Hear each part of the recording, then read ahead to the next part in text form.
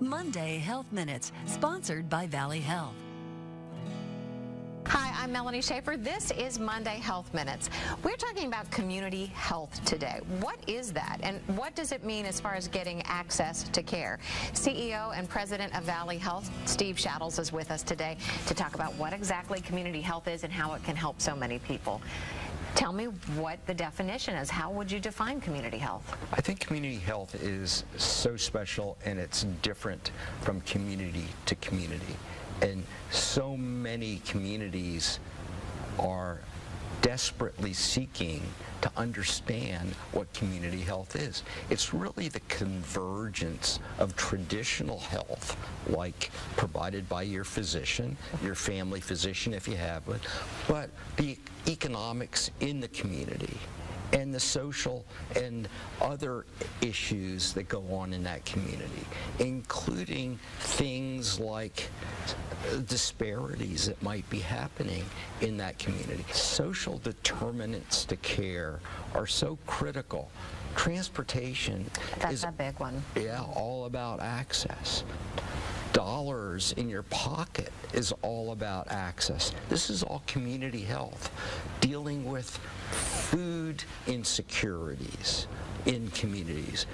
We try to outreach and tie individuals that are needing community resources like transportation to their healthcare provider or to a specialist that their healthcare provider needs them to go see. So are those things that Valley Health can help with, addressing the disparities and trying to get you past that stethoscope check to all the things you need to be a healthy person? Well, we do our best, okay? We don't have all the resources. No one has all the resources to do that.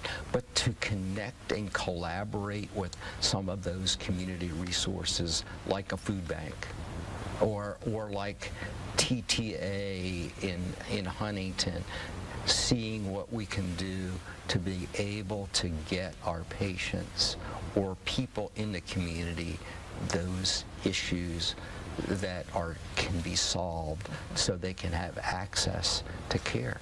Yes, outreach is such a big mission for Valley. Absolutely. We have community health professionals, and they are well-educated individuals who are trying to hook individuals up with churches and other community groups that are able to see what the disparities are, and then the whole issue of fairness in care, health equity.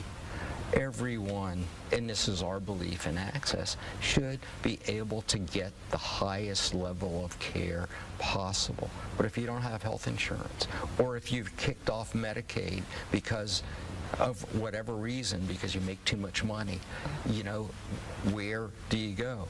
We will see you because we have a sliding fee scale at all 40 of our sites, and we have, as you know, a variety of healthcare professionals from medical to dental to women's health to optometry, sliding fee scales in place as well. Quality care in your neighborhood, and you're trying to hit all the neighborhoods and all the communities. We do our best, and we're constantly recruiting providers and recruiting staff to support those providers. They are the backbone of Valley Health. Our teams that are out there at the sites, working with the site managers and supporting the physicians. So many of our staff members are members of the community.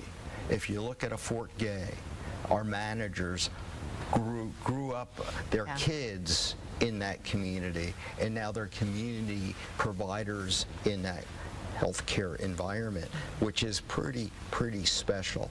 Families need behavioralists. Families need dental care, and specialty dental care isn't available around some of our parts of West Virginia. So our mission is to provide access to them. We don't have dollars to give them, but we can try to link them with the resources that are out there beyond Valley Health. Taking care of the community and providing that community health care that they need. Steve Shaddles, thank you so much for being here and letting us all understand the aspects of community health. We sure appreciate it. Well, thank you very much. We'll see you next Monday.